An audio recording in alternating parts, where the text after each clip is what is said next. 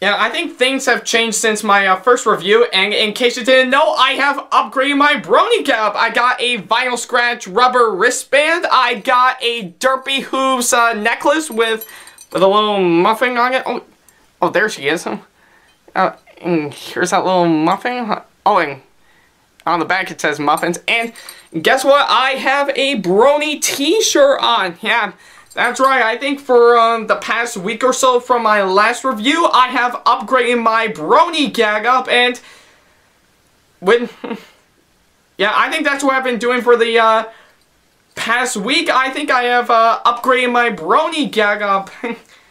Yeah, I think yeah, long story short, I think the reason why I decided to is because while my mom and I are at Destiny USA to run a couple of errands, we stopped by at JCPenney's and Hot Topic to, well, basically we went to JCPenney's to get this t-shirt, and we went to Hot Topic for this necklace and this wristband. So yeah, I think I have upgraded my Brony getup from my Rainbow Dash backpack and the little buttons to a Brony t-shirt, a rubber wristband, and a Derpy Hooves necklace. Yeah, so yeah, that's pretty good, but, oh man, yeah, I almost forgot, I have a review to do, so, yeah, so, one question, that I wanted to ask you, every pony out there, have you ever seen, sorry, have you guys ever wanted to see a pony-fied version of Castlevania? Well, this new episode actually answered that question. So, let us start this new review with the brand new episode, Castlemania. Okay, so the episode starts off with Twilight and Spike in the old library that Twilight stayed for the past 3 seasons, looking up information on the Tree of Harmony when she received a letter from Princess Celestia that she has to go find some research on that in her and Luna's old castle in the Everfree Forest. Well, I think one simple question that I want to ask, if you now know about the Tree of Harmony from the last episode, why would you want to do research on that? Wouldn't it make more sense if you do it earlier? But that's beside the point. Yeah, so, yeah, So right after that, we then cut to Applejack and Rainbow Dash all covering bees for a little competition to see who is the best pony or the bravest pony or whatever, as Pinkie Pie keeps score about what's going on. And right after it ends with a tie. But still, there's yet to be a winner.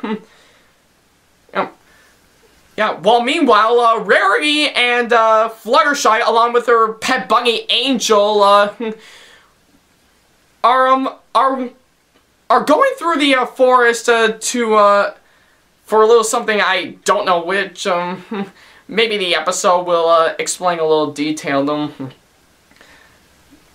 So yeah, remember earlier when I said that Spike and Twilight need to go to Princess Celestia's and Princess Luna's old castle in the Everfree Forest?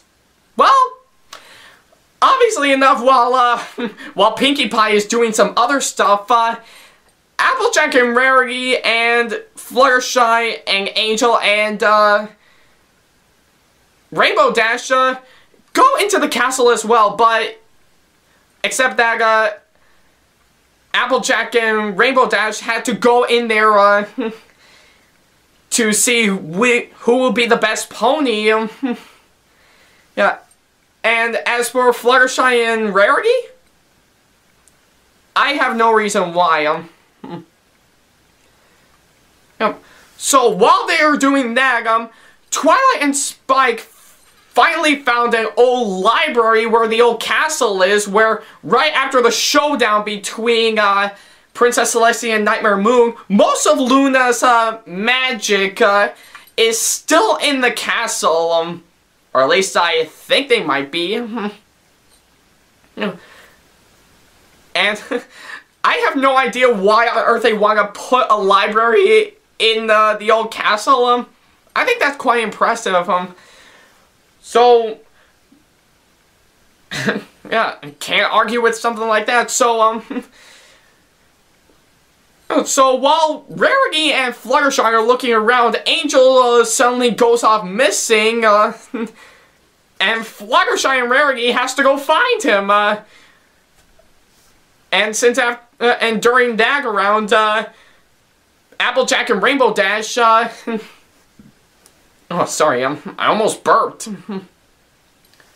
Probably, drank way too many orange juice. Oh, who am I kidding? Orange juice is healthy. You should know that.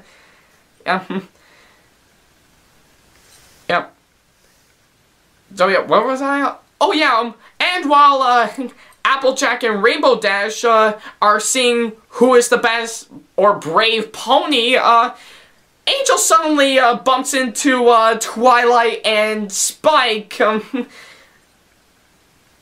and Angel tries to tell them that most of the main 6 are in the castle right now and they have to go find them. While meanwhile,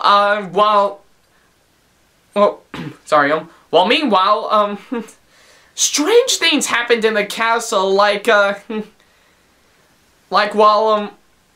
walls seemed to move back and forth. I think I almost tried to shake Rainbow Dash. In fact, I might as well try it.